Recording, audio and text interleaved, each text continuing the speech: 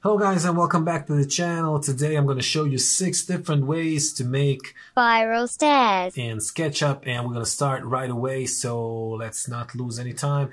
We'll start with the beginner method, something that a guy who just stumbles upon SketchUp would do, the most famous and beloved push-pull tool. So let's see what we do this. So we just select our face, we want to push-pull, and we would type 18 as our height right here, and we would do the same thing with all the other steps. 18.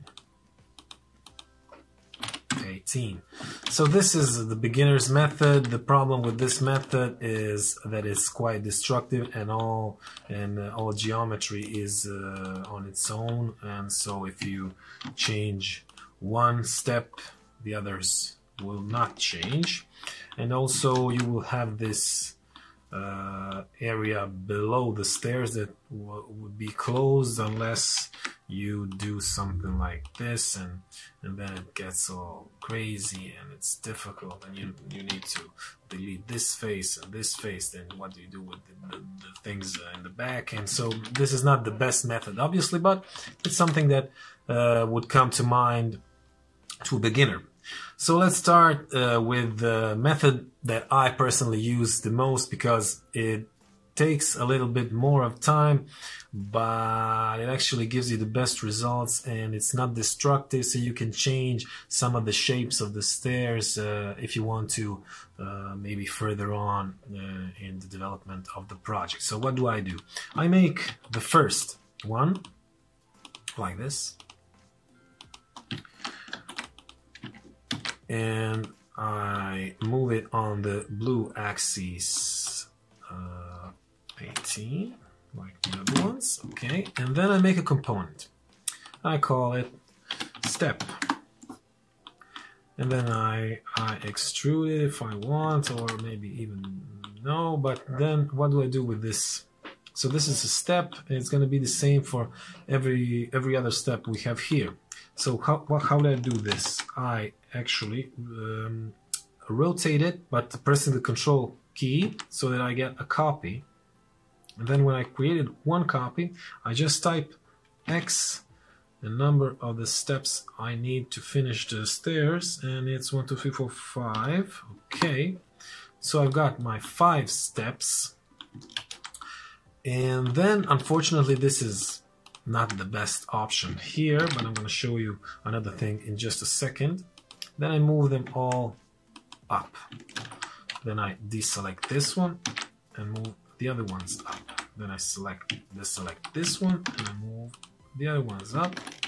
And I do the same thing for all the other steps. And so this is practically the same thing we did here, but this one is easier to edit or to change, because now these steps are all the same components. So if I want, I can close the shape like this way.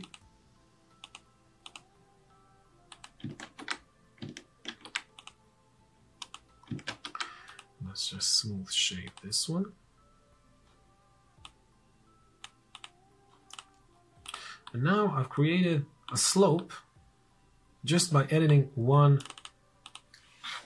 component, and it looks kind of cool. And that's not the only thing that I can do. I can also make like a full railing, like just trying to make it parallel to this one. Okay, extrude it up 90, and then I can do this.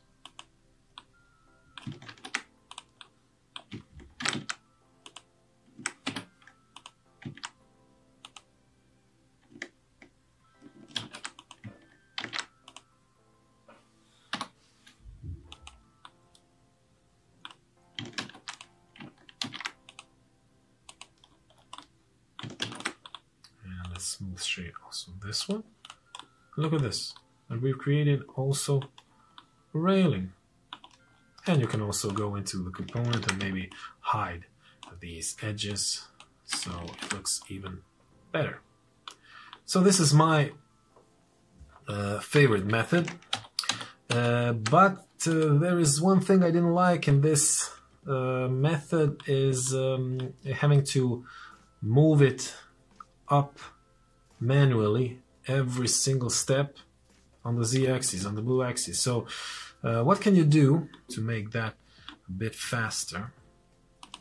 So I'm using the same components, and there is a plugin that helps you with these operations to make them quicker, and it's called Memory Copy. I'm going to leave all the links to all the plugins that I'm going to show you today in the description, so check them out. And the Memory Copy, when you install it, if you don't know how to install it, I'm going to leave also the link for the video where I show you how to install plugin in SketchUp and where to find them. And this plugin Memory Copy works like this. You just select the original object. You need to move manually the first one. So the first copy needs to be moved manually. So rotate it and then move it on the blue axis. And then you need to select the original one, go into context menu and select play it again. This is the Memory Copy plugin, and it's activated by pressing this play it again button, and then click on the manually moved copy for as many copies as you like. So I'm clicking once, twice, 3 times, 4 times, and I could create endless copies like this.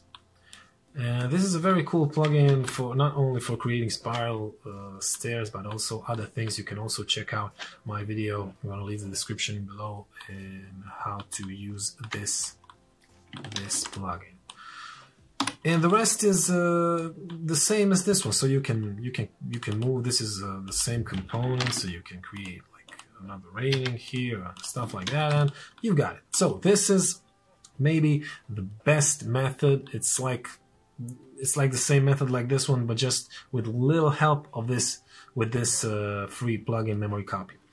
Okay, and now another 3 methods with the use of another 3 plugins. First, I'm going to show you the true bend method. So how do you do this? You just create your stairs normally. So let's do this quick. And I'm going to create another component. I'm going to call it step 2, and then I'm going to copy it.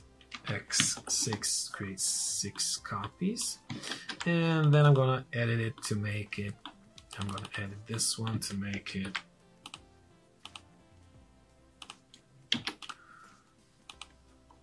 like this. Okay, and I'm going to create also going to create a railing like this, 5 centimeters, like this. Move this also to create it on the other side, and extrude it 90 here, push pull this one 90 here, and then move these 2 lines right down here.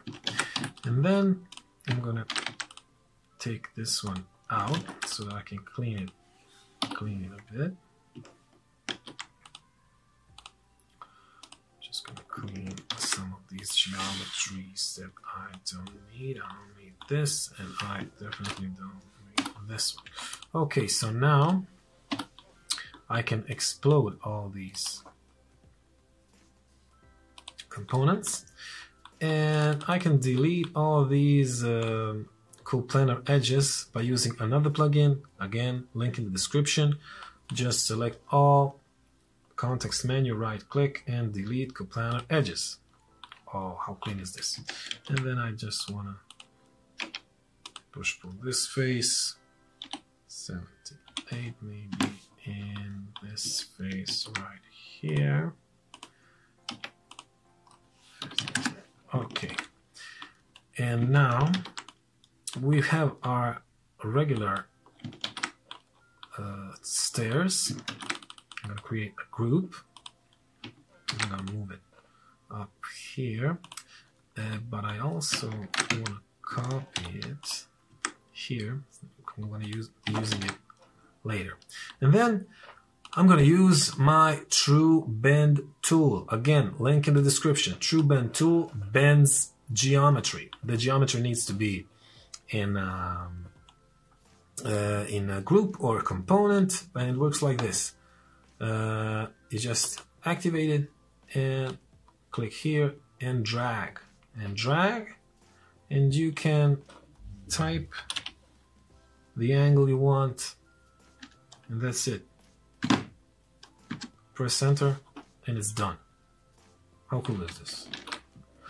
The only thing you need to remember is that the bend plane, so the bend plane that's going to be bent, needs to be on the red axis. So that's the only thing you need to remember.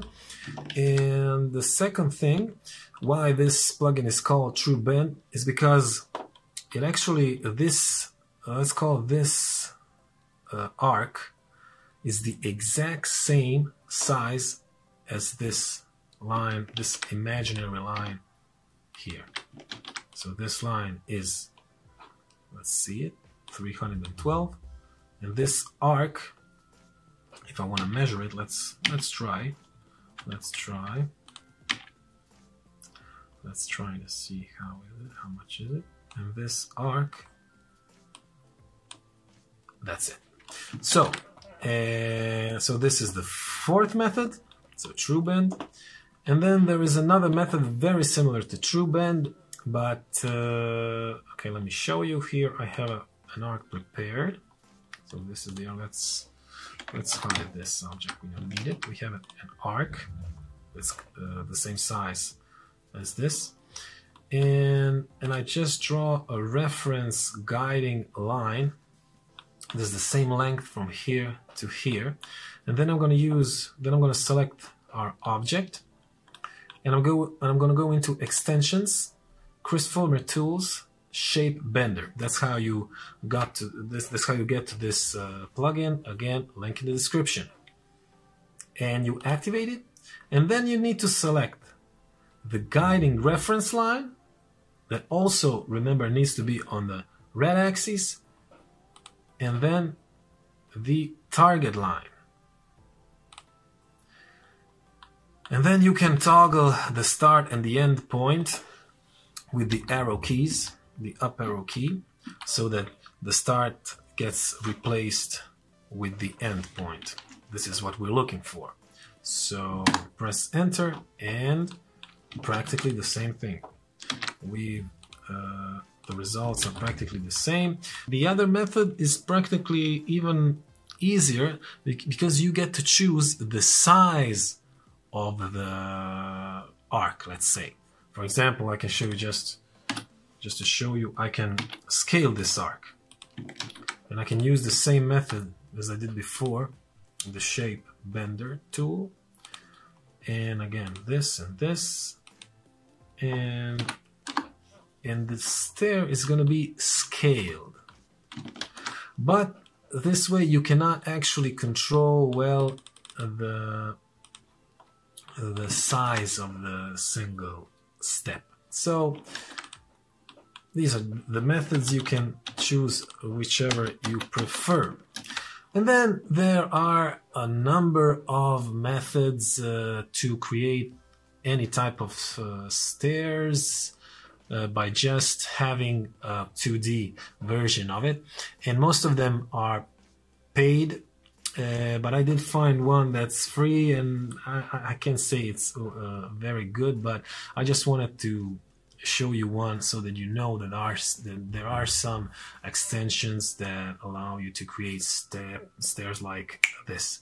But I don't actually use them because they are not that expensive, but they are even that useful because no stair is like perfect for you, so you always want to you would want to change something probably, and these are all like already prefabricated with the geometry of their own, so railings or I don't know, over steps or something like that. But either way, I'm gonna show you one. It's called MAJ Stair or MAJ Stair. I don't know. This one right here.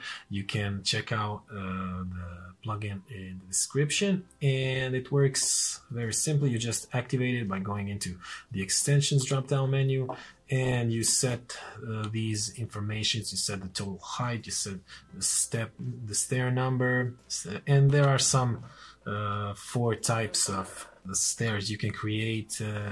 Let's just try type C, and then you draw the stair like this.